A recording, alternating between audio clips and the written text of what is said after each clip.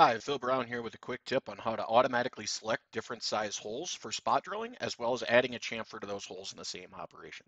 So your first step here is to go to a drilling cycle. Go ahead and pull a spot drill tool. In this case, I'm using a 3/8 by 90 with a 30 thou flat. And then in our second window where you normally select your faces, I'm going to go diameter range.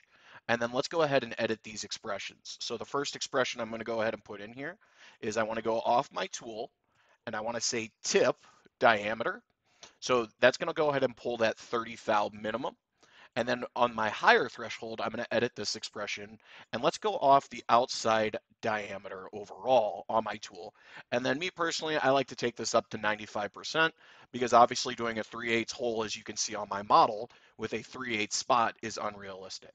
So again, now we picked 4 out of those 5 holes. And again, we wanted to stay below that 3/8 threshold. And with that, all I have to do is go to my bottom heights, go ahead and say to chamfer width, and then go ahead and enter your chamfer amount. In this case, I like to use 10 thou.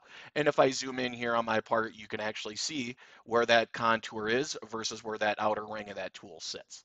So with this all set up and ready to go, hit OK. I'm going to go ahead and turn this into a template personally so I have it for the future. So I'm going to just say spot drill.